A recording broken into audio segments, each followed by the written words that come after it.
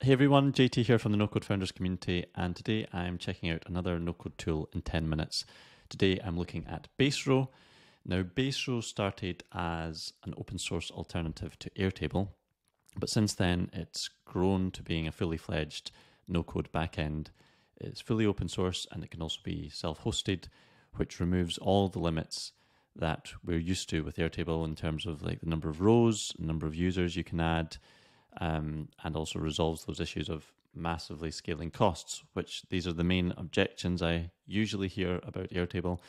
Airtable is an incredibly popular tool in no-code space and is used a lot as a back-end solution as well.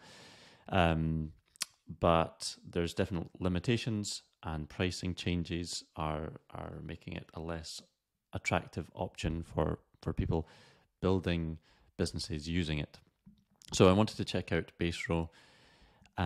First, let's take a look at the pricing, and then we'll dive in to actually looking at the tools. So the premium plan is $5 per user per month, which is a lot less than Airtable.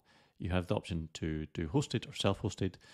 Self-hosted, you're hosting it yourself, so there's no limit on the number of rows. So that completely removes the scalability issues.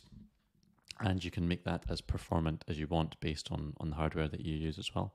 The hosted option gives you 10,000 rows per workspace, which is similar type of pricing structure to Airtable, but the limits are much higher here. That's $5 per month, or you can go to 250,000 rows for only $20. And the feature list is basically identical, and they actually have even more features than Airtable. So that they don't have the strict limits on the APIs, which is really good if you're using it as a backend. There's automation, there's real-time collaboration built in, as well as all of the other Airtable features. So let's jump into an actual instance. So here we have now the Baserow team were kind enough to set me up with some example data, which is really useful for this demo. So this table here has 100,000 records in it, and we have 10 data points on this one. So, 10 fields. So effectively we have 1 million data points on this particular table, and it has a load of images in here as well. So there's a lot of data. We also have fields going up to 1 million, records going up to 1 million rows. Let's try this one. Now it's loading pretty fast, but you can get this even faster if you're self-hosting on your own instance, dependent on which hardware you use. But this table that we're looking at now is 500,000 rows. Again, 10 fields, so we're looking at, 5 million data points. Again, there's image fields in there, but it's still loading really quickly, which is incredible. We can open up a record as well to see what that looks like. So it's a very similar interface to Airtable, so if you've used Airtable before, you'll be very familiar with this. All right, so I've just jumped out to the Baserow dashboard. This is where we have our individual workspaces, so we can have multiple workspaces, and we can see all our projects, all our tables, databases here. So we've just looked at the big tables database, and we have this other one here called Project Tracker. So let's have a look at this.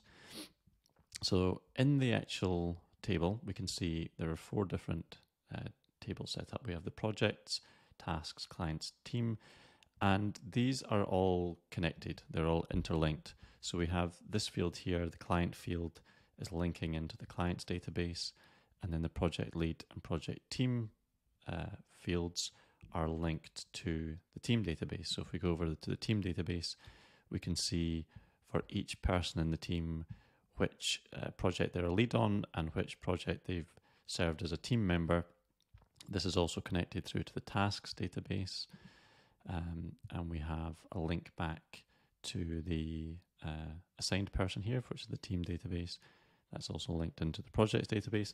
So we have this two-way linkage set up between all the databases, which allows us to build more complex applications, things like CRMs, where we need to link up different data types This can be set up as a one-way linkage or a two-way linkage as well, similar to how you can do this in Airtable. So let's go back to the projects one, and we can add another couple of fields. So there's a wide variety of field types to choose from. Again, these are very similar to the fields that we see in Airtable. We can add a field like created on, where it's going to automatically add the date or time as well, where the field has been created. We can also do things like add a collaborator field. Turn this off just now to the notification for notifying new users. And here we can add in specific users, and they would get notified of these if you want them to. You can also see over here these number ones that shows that there is a comment on this already. So Hiram has sent me a comment here. I can mention him back and say, thanks, Hiram. And he'll get notified of that as well. This is the breakdown of the actual view itself, where we can update all the information. We have comments, and we can also see the history of changes for each individual field as well. So let's also just add one table link. So we'll link this over to the tasks table, and we want this to be a two-way link, so we will have this checkbox checked as well to create a field in the linked table. Let's call it tasks 2. So we see this coming here.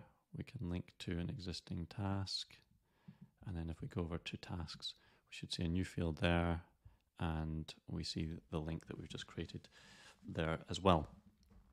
One other thing that I want to show you on this particular view is, well, a couple of things. Firstly, we also have this option to create views. So as well as having the separate tables, we can have separate views of each table. So we can have specific views for filters, which are saved. So where completed is checked, we can have this checkbox checked, for example. So we have different views for different filters, but then we also have these other options to add different types of views in the same way that you can with Airtable. So we have grid, form, calendar, gallery, and a Kanban view.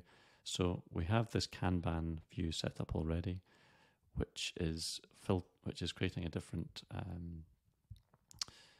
card design for each category. But let's just create one more view here as well. We could do a calendar view, do it based on the kickoff date. So we can add that. Maybe let's add a gallery as well, just so you can see how that looks. And this is based on the individual records, but we can then also customize the data that's shown on each of those as well. The feature that I really love here is this color feature. So we can add a left border color or a background color, and I'll show you both.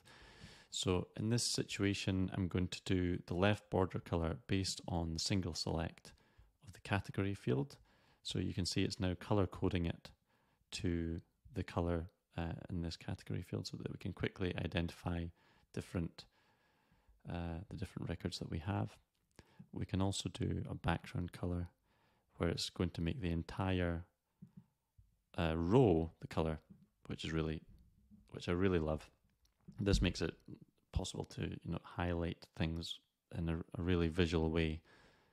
And as well as that, you can also do it based on conditions. So let's say when completed is yes, we can then highlight that a color to show that it's been completed, which is really powerful.